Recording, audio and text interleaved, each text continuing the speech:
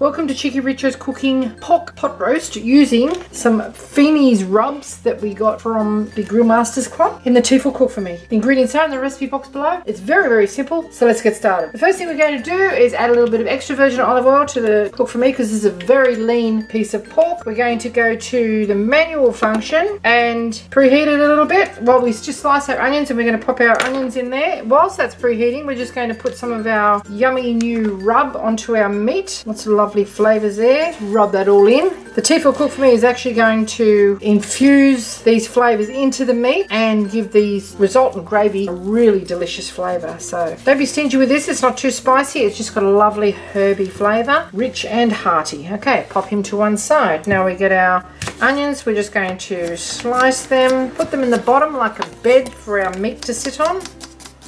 Continue with the rest. Now our onions are starting to sweat off now. We're just going to cut our carrots. They've just been peeled into chunks and set them underneath the meat, and they're going to cook in the stock that's produced, and we're also going to add some extra stock as well. So in they go. Okay, that's sizzling along nicely now. Let's give it a bit of a move around. It's a nice little bed. We just pop our meat straight down in on top of that now.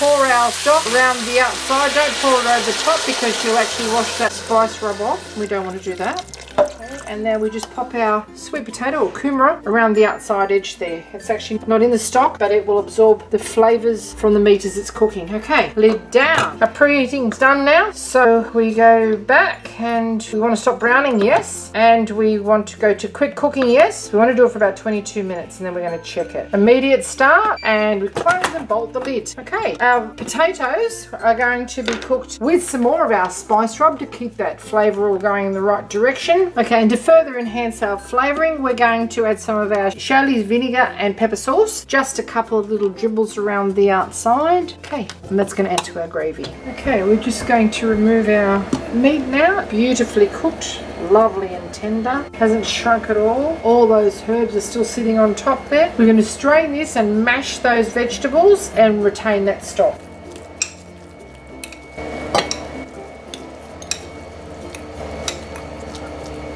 Okay, we've got that in the thermoserve. We've got a little pat of butter in there, freshly cracked pepper, and that will keep hot for hours while we prepare the rest of our meal. Okay, we've just got our wedges cut up and popped into our actor fryer. We're just going to sprinkle some of our seasoning mix on it. It's already got a little bit of extra virgin olive oil, and that'll give it a lovely flavour. Thanks for watching, and please subscribe. Do come back and visit us again soon. We've got lots more to show you, and we're uploading lots of videos. We just served this with our fresh choco. We've showed you in a different recipe, our mashed vegetables and our wedges. Absolutely delicious. Thanks for watching.